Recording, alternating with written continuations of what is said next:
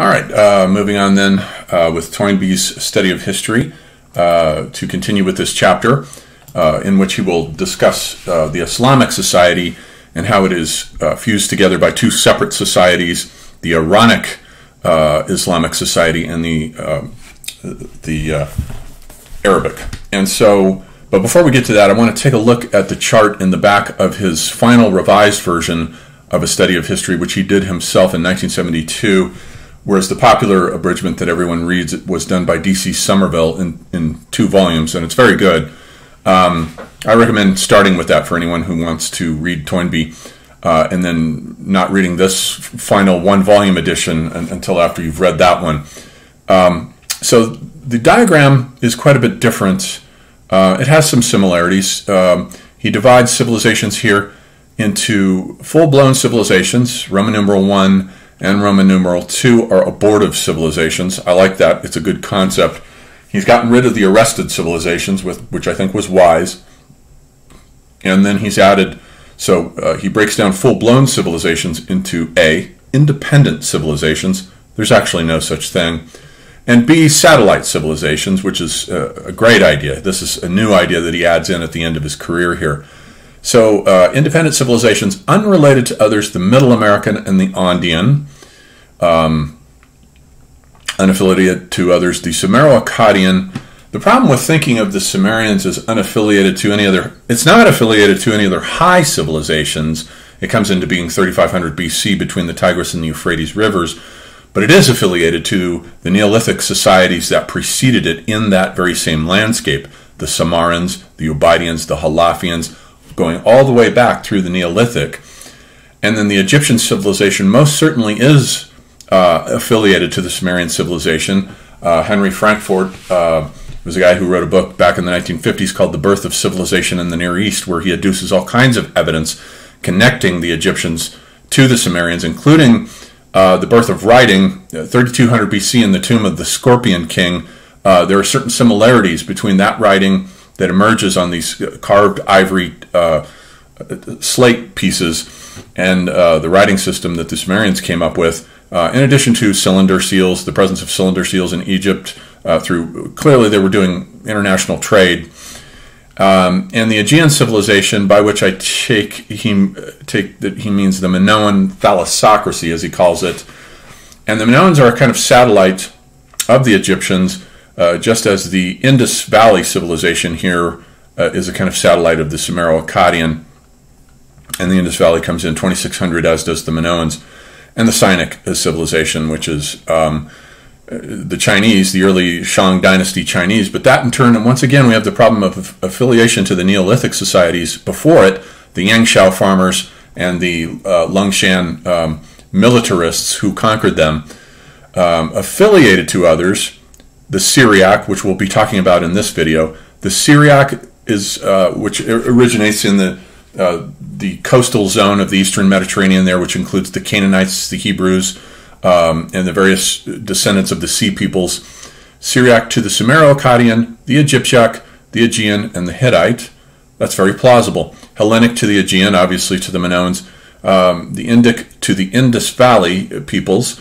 And the African, first, this is a new society here that he didn't have in the books that he wrote in the 30s and 40s and 50s. The Indic to the Indus, and the African, rather, is the new one. African first to the Egyptiac, then to the Islamic. We can think of the African Meroitic society, which is copying the Egyptian tombs, and then affiliated to the Islamic, and then to the Western. Then we have these three, the Orthodox Christian, the Western Christian, and Islam, affiliated to both the Syriac and the Hellenic, and we'll see in this video how the Islamic is affiliated to the Syriac. And then the satellite civilizations. Now we have here, he's taking into account more and more tribal societies, and so he has the Mississippian and Southwestern of Middle American. These are tribal societies. The North Andean and the South Andean of the Andean. The Elamites, who are definitely a satellite of the Sumero-Akkadians and was one of their mortal enemies. Later the Persians conquered them and wiped them out and set their capital of Susa in Elam. And the Hittites are also a satellite of the Sumero-Akkadian, that's definite. the Urartians, the Iranians, meaning by this the Achaemenid Empire, the Iranians first of the Sumero-Akkadian, then of the Syriac, and then of the Egyptian we have the Meroitic of Egyptiac, the Korean and the Japanese of this, and the Vietnamian. This is a new one he's added, the Vietnamian of the Sinic, and the Italic, and then the Southeast Asian, which is first affiliated to the Indic, then in Indonesia and Malaya only of the Islamic. Then we have the Tibetan, which he's also gotten rid of the fossils. We'll go through those. He's gotten rid of the fossil societies, which had previously included the Tibetan Buddhists. And the Russian, first of the Orthodox Christian and then of the Western. But see, we get into a problem here, and we'll get into this about his failure to grasp and understand Spengler's concept of the pseudomorphosis, because this second phase that he's referring to, which I take it he's talking about Peter the Great and the construction of St. Petersburg on European models of architecture and arts and so forth. That's all a pseudomorphosis. That's not an affiliation. So his concept of affiliation is in many ways his version, his equivalent of Spengler's concept of the pseudomorphosis, when one culture's influence lies so heavily over the land that a newborn culture has to find itself at first through expressing itself through the form language of the previous society. And that's the same thing for anyone who understands art history. Every artist starts out by imitating mentors and the previous generation. Mark Rothko starts out by, for pretty much the first 40 years of his life, imitating modernist iconotypes before he finally finds his own art with the luminous squares. It's just a common, the pseudomorphosis, it's a common idea. And I think that one of Toynbee's weaknesses is he doesn't really understand culture that well. Art, culture, not at all the way Spengler understands it. Southeast Asian of Indic, Tibetan, and the nomadic of sedentary civilizations adjacent to Eurasian and Afrasian steppes. I wouldn't even consider the nomads a civilization. They're not a civilization. They're what Spengler calls an amoeba, a cultural amoeba. They're spread out over vast spaces, and they are horizontal in their orientation, and they prefer smooth space to striated space, and they don't build vertically. Their whole way of life is based on maximizing mobility, and when you're maximizing that much mobility, there's no time to be sedentary enough to allow a time and space in which to grow and develop a civilization. And the abortive civilizations, the first Syriac, which is eclipsed by the Egyptiac, the Nestorian Christian, which is eclipsed by the Islamic, the Monophysite Christian, eclipsed by the Islamic, the far Western Christian, which is the Irish Christian, eclipsed by the Western, namely the Vikings, the Scandinavian, eclipsed by the Western once they are converted to Christianity, and then medieval Western city-state cosmos, that's a new one here, eclipsed by modern Western. So this is the diagram that he gives at the end of his life. All right, so now let's look at this chapter that we continue with the Iranic and Arabic societies. This is a map of the Achaemenid Empire, which exists from about 550 to 330 BC. And so this is the territory that it covers here. It goes into the Balkans a little bit, and then Anatolia, all of Syria over here and the coast, down into Egypt, and across through over the Mesopotamia, over the Zagros Mountains into Persia. So it's a huge, huge empire. And so keep this in mind, because this is a universal state. Last time what we saw was that we looked at the two forms, and he starts in the West. So there's a method that he's following. He starts in the West with Western Christendom and Orthodox Christendom, and now he's moving into the Middle East with Islam. These are the extant, still living societies, and he's looking at the living ones in a sequence that moves from west to east, because after we're done with Islam, he'll move to India, then China, then back to the fossil societies that are vestigial survivals of previous civilizations, and then back to the earlier extinct societies, keeping with the archaeological metaphor.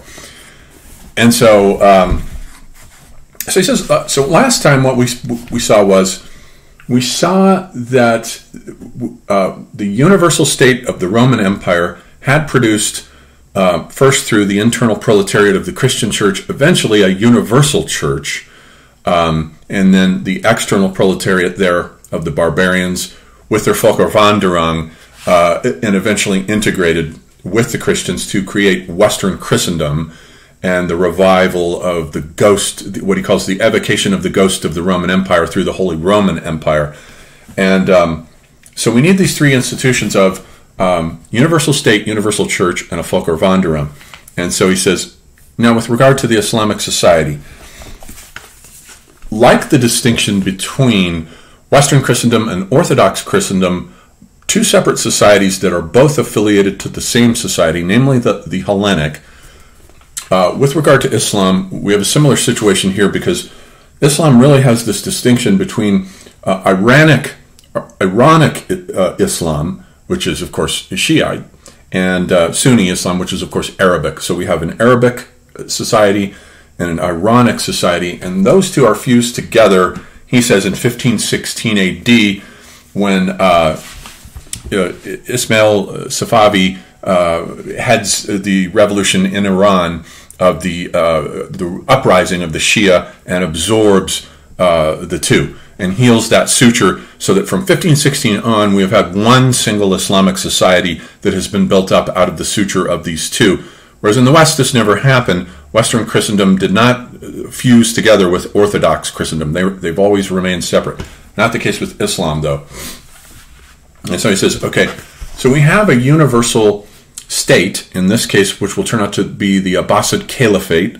That is the universal state that appears for Islam. And of course, the universal church is Islam itself. And then it'll turn out that the Volkswanderung will be the Mongolian nomads who came in the 13th century from these regions out over here and came in and just flooded everything and destroyed the Abbasid Caliphate. 1258 pretty much just wipes it out with a Mongolian empire of barbarian nomads, basically the equivalent to the German barbarians who come in and just and flood the whole thing. Now the problem is there's some brilliant stuff here, but there's also some awkwardness going on because Toynbee's thesis does not account for the Ottoman Empire. And indeed, in this early version of the text, with his concept of arrested civilizations, he thinks of the Ottomans as a kind of aberration. He calls them an arrested society and says that they were brutal and barbaric because they enslaved young boys. They went and captured young boys as slaves and turned them into the corps called the Janissaries, which were an elite corps of warriors that were then sent into the Balkans to capture it and work on fighting for it. And he says that this is a barbaric society, really. It devolved from a human level down to an animalistic level and treating people like this. That may or may not be true, but he can't just sweep away the Ottoman Empire under the rug because what it really is what I think the Ottoman Empire is the universal state of Islam, not the Abbasid Caliphate. The Abbasid Caliphate, as anyone knows, who knows anything about Islamic history, is the flower of Islam. It is the great golden age that corresponds in our civilization to the Baroque and the time of the Enlightenment with Goethe, Kant, Fichte, Schelling, Hegel, all the classical music, the magnificent splendor that is the flower of the apogee of a civilization. That's what the Abbasid Caliphate is. It isn't the Caesar period. It's not the imperial period. So that doesn't work. That model just simply does not work because the Ottomans essentially have all the characteristics that are very similar to a universal state like the Roman Empire. They're crude, barbaric. The Romans have their gladiatorial arenas. The Osmanlis, or the Ottomans as they're also known, they have their Janissaries. And they also did not produce much in the way of art and culture, the Ottomans did. Unlike the Arabs, on the one hand, who produce all the great philosophers of Islam, and the Iranian branch, or zone as he calls it, on the other hand, produces all the mystics and great poets in this great period of floraison. The Ottomans did not produce anything but pragmatic men, engineers, doctors, statesmen, military men. It's all pragmatic, just like the Roman Empire, just like the Americans. So I think his model is wrong here, and I think that there's a big problem. There's a lot of brilliant ideas in his handling of the Islamic society, but in a way it's a kind of gigantic goof, I think. I think Spengler had it correct with his idea that all these different societies, and he basically will talk about 4 of them here. The Syriac society, which is apparented to the 2 affiliated societies of Iranian Islam on the one hand, and its zone, by the way, Iranian Islam has a horizontal zone. Last time we saw that there was a central spinal backbone in the West that was picked up from the periphery of the previous Hellenic society.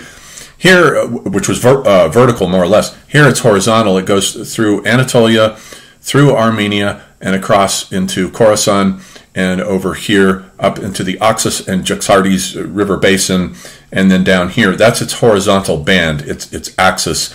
And then it crosses a vertical band with the Syriac society here, which gives birth to the affiliated Arabic society, which is basically a vertical band going down here, down in this direction, including Egypt, and going down to Mecca and Medina.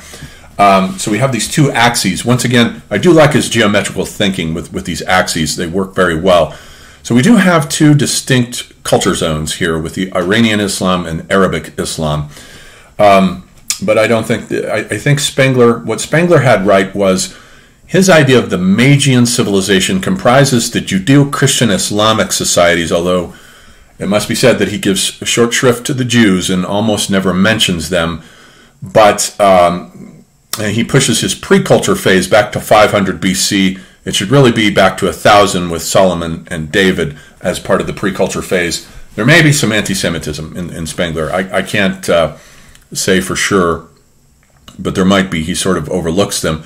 And so the virtue of Toynbee's model with the Syriac society here that consists of the Hebrews, the Canaanites, the Philistines, the Phoenicians, and the descendants of the Sea Peoples here, who represent the prior Völkerwanderung, the Sea Peoples coming probably out of the Black Sea region down through here, destroying the Hittites, destroying everything going on in Syria, Palestine, and also the Egyptians barely survived and had to settle them in the coast. And at the same time, the Exodus is going on with the Hebrews coming up out of Egypt.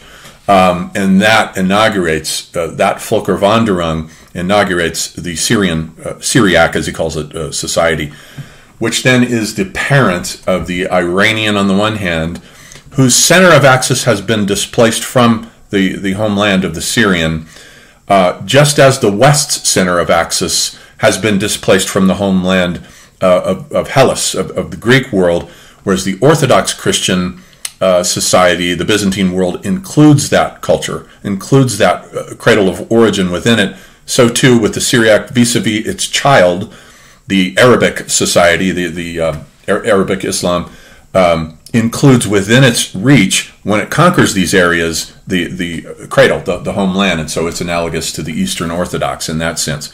So he's trying to stick with this model of starting with current societies and then tracing them back to a single mother or parents to which it is apparented. So let's look at some maps here. Now, Greece's response, the West's response, we could say, to the invasions of Darius and the Achaemenid Empire was to send Alexander forth out of Macedon and send him forth to conquer the entire world. So what Toynbee points out in this chapter is that there is a west to east and an east to west pendulation that goes back and forth, and he portrays Alexander's invasions as a disruption that penetrates into the east and disrupts the Achaemenid Empire, which disintegrates, and there's another one of his geometric axes which goes with right in between here with Mesopotamia, the Tigris and Euphrates world, that becomes a central sort of almost like a Lotharingian corridor, which is fought over by the Shiite Islam over here, Sunni Islam over here, back and forth, a similar oscillation to that between France and Germany, fighting over the Lotharingian corridor. And so Alexander shoves his way through all of this world, conquers it, and after his death it splits up, as does Charlemagne's empire with his grandsons into 3 quadrants. Here, after Charlemagne's death, His empire splits up into three quadrants. We have the Ptolemies in Egypt. We have the Seleucid monarchy inheriting most of the Middle East and Persia. And then we have this little outpost here, the Antigonids, over here. You can already see the Parthians here. And this is also Greek, the Greek Bactrian world. Alexander penetrates the furthest over here into the Hindu Kush region and into the Jaxartes and Oxus rivers. So we have this pendulation, and then we get the pendulation from east back to the west with the first Mithridatic War in 90, just about, let's see, what is it, 80, I think it's 89, the first Mithridatic War, 89 to 85, in which Mithridates of Pergamum went to war against Sulla, the dictator in Rome at this time, and he's from Pergamum. Here's Pergamum, but this is his region, his kingdom over here, which includes Colchis, where Jason encountered Medea in Greek myth, and this becomes a very dangerous situation for the Romans. They weren't sure how they were going to fare against this guy. He was very, very dangerous, and so it represents a pushback from this same horizontal axial zone of Iranian Islam. And here, then the West then responds by sending Pompey in 63 BC to annex Syria as a Roman province. And here it is. He annexes the whole damn place as simply a Roman province. And at the same time, one of the members of the triumvirate, Crassus, then decides to go on a campaign against the Parthians, who are hovering over in this area in between the Tigris and the Euphrates. And he leaves on a campaign to conquer them and goes through Zeugma and then Carrhae. We have the Battle of Carrhae, in which they cut off his head and his son's head and send it back. And so we get the Parthian resistance to any further Hellenic incursions. Here is the Parthian Empire at its greatest extent. They are kind of a Persian offshoot of master bowmen riding horses, very difficult to defeat. And then after them comes the Sassanids later on in 224 AD. So we have the Sassanids, which is the Persian restoration of the Zoroastrian religion and culture, 224 all the way down to 651, and they simply conquer the whole zone here. That was originally, we saw in the Achaemenid Empire. Keep your eye on that because it's important. So the East pushes back against the West, and then we get Islam. So Muhammad comes along right around the year 600, and then comes up out of the Syro-Arabian desert from Medina and Mecca, and then he dies in 632, which is when we get the first five of the caliphs, that then start conquering the whole zone here and start spreading out. The first five caliphs are Abu Bakr, Omar, Uthman, Ali, and Hassan. And then they are displaced, overthrown by the Umayyads. And so we have the Umayyads here who come in and take over pretty much the same area as the Achaemenid Empire, if you'll notice, also including Spain. And 661 to 750 CE. And then their center, by the way, is Damascus. They build the church, the Dome of the Rock, rather, the Dome of the Rock, in opposition to Mecca's. Mecca has a sacred stone, so now we have a sacred stone. We've built a mosque over the place where Muhammad ascended to heaven. So Toynbee says the problem with the Umayyads is that the capital was in Damascus, which is off center. When you consider the fact that he says, on the one hand, with their left hand, they're conquering North Africa, and on their right hand, they're conquering the area that was owned by the Sassanids. But to put a capital city, a base of all these operations in Damascus, is to put it off center. So there's an imbalance here, which makes ruling this entire domain a bit awkward. And so when the Abbasids come in, they conquer a little bit less of the territory. The Umayyads retain Spain, and it's a bit less. But the key thing is that they move the capital from Damascus to Baghdad. Where's Baghdad? It's right there. And they build Baghdad right around the year, it's in the 8th century, near the end of the 8th century, and they build it, I believe Al-Mansur is the one who founds it. And this is one of the great cultural centers of all time: art and culture, philosophy, culture of all kinds, astronomy, astrology, alchemy, algebra, you name it. This is not a decline. So Toynbee has confused himself with his concept of the universal state, which should be morphologically equivalent to Spengler's idea of the period of the Caesars, when the culture is stiffening up and becoming extensive rather than metaphysically intensive. Toynbee seems to have confused himself. He doesn't seem to quite understand that this is not a universal state, not by that definition. If you rub it up against Spengler's idea of an imperial phase with Caesars and a crude mentality, which corresponds perfectly with the Ottomans, it doesn't work here. This is the flower of this society. But the point that he wants to make, and the reason that he says that the Abbasids represent the Islamic universal state, is because it's the same, pretty much the same exact region as the Achaemenid Empire. They've completely reunified it, reclaimed it. And so he says what has happened here is that there has been, with Alexander and the Hellenic intrusion, there has been an intrusion of about 1,000 years, from 300 to 600. There's been an intrusion of about 1,000 years that has disrupted the Achaemenid universal state, which then was a universal state that has been continued by the Abbasids. And then, so now what happens is that, so we'll need to go back and look at the Achaemenids. Hold off on that, we'll get to it. The Seljuk Turks now come down from out of these regions over here. They're the Eastern Turks. The Ottomans will be the Western Turks, the Seljuk Rum. And they come down and they completely flood the place. And they are the foreshadowing of the Ottoman Empire, because they are Turkish, and they speak Turkish, but their culture is written with Persian. So they're using the Persian language to write their texts, just as we used Latin to write our texts with for a very long time while we spoke the vernacular languages.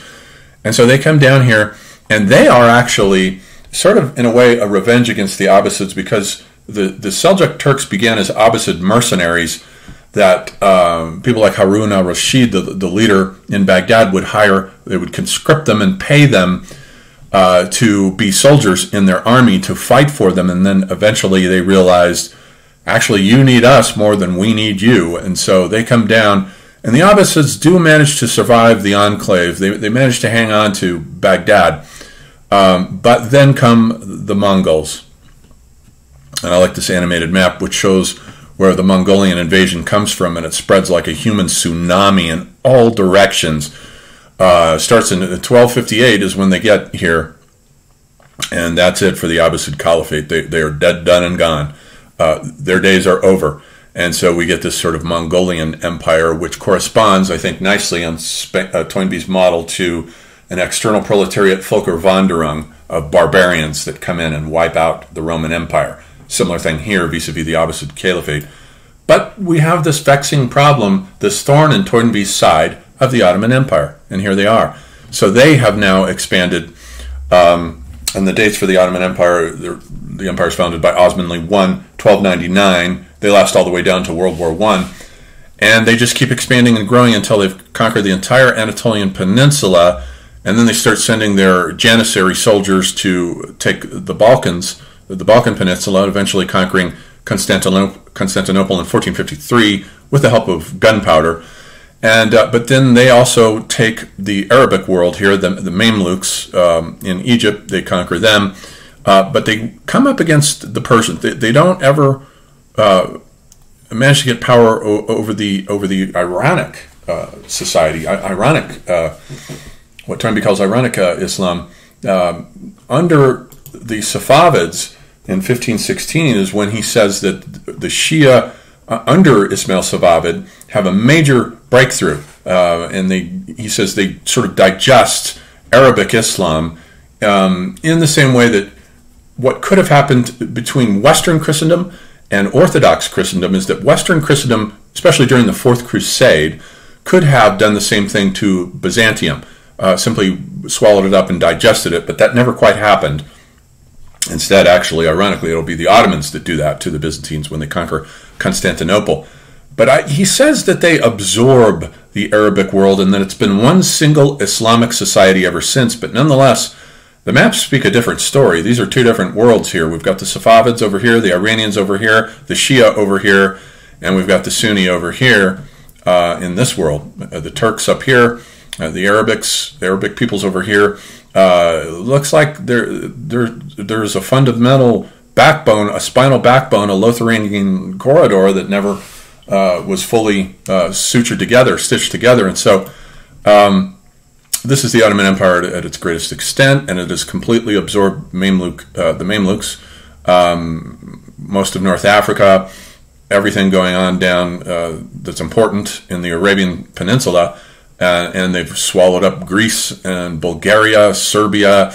There it is. That's the Ottoman Empire at its height, and it lasts for 6 centuries. That is precisely what we would expect of a universal state. So this is the thorn in his side that just doesn't fit his model. This is the Islamic universal state. These are the Islamic Caesars. They're very crude, barbaric. They treat people like garbage, and they have engineers and doctors. They don't have philosophers and great poets. The Ottoman Empire never gave us that. So this is your Roman Empire here, not the Abbasids. Okay, so then back one more loop backwards in time to the Achaemenids. So then going back to the Achaemenid Empire, he says, so this was an interrupted universal state, which was interrupted by Alexander's invasions, and the Achaemenid Empire then would have been produced, if it was a universal state, it would have been produced out of a time of troubles. And indeed, he says, if we go back to the period of the Assyrians coming down from the land in the north between the two rivers, the Tigris and the Euphrates, the Assyrians coming down, conquering Israel in 723, they conquer it and deport the populations, and they are so excessive and brutal that they're eventually completely destroyed and wiped out. The Babylonians pretty much burn Nineveh to the ground, but then the Babylonians also come in and they take the southern kingdom, Judah, and also deport that population. So we have the Assyrians, and we have the Babylonians, and we have the Persians, who are then involved over here with the Medes, and they come out of this region. And so this is a period of contending states, a time of troubles that is resolved when the Achaemenids emerge victorious under Cyrus, and they send the Jews back to their homeland and so forth. So it is preceded by a time of troubles. And so the mother society then is his final point, is this Syriac society here, which goes all the way back to 1200 BC is when we get the Völkerwanderung of the Sea Peoples coming out of the Black Sea, coming around, wiping out the Hittites, who were also an Indo-Aryan satellite of Mesopotamia in a way similar to the Persian Achaemenids as also an Indo-Aryan satellite. Racially speaking, they are Indo-Aryan, but culturally speaking, they continue Mesopotamian culture forms in many ways. And then we get the conquest and the empire and the attempt to absorb this tiny, juicy little piece of land here, the Balkan Peninsula. That looks yummy. Well, guess again, we've got Greeks living there, and these are tough motherfuckers. They aren't going to put up with it. And it's astonishing to imagine the gigantism of this empire. And this tiny little peninsula right here kicks its motherfucking ass. I think that's amazing. I think that's one of the greatest boundary acts, I think, that has ever occurred when one culture has defined itself against another in a fierce act of defiance. And not only that, didn't just defend itself, but then sent Alexander over to conquer them. Toynbee says, in this chapter, he portrays the East here as the victim, but they started the aggression, not the Greeks. So, all right, we'll end there for that.